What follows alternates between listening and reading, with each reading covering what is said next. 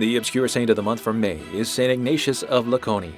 Ignatius was the second of 7 children of peasant parents in Sardinia. His path to the Franciscans was unusual. During a serious illness, Ignatius vowed to become a Capuchin if he recovered. He regained his health but ignored his promise.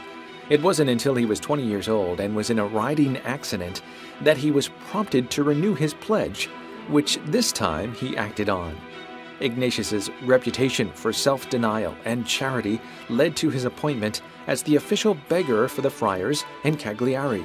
He fulfilled that task for 40 years, suffering blindness for the last 2 years.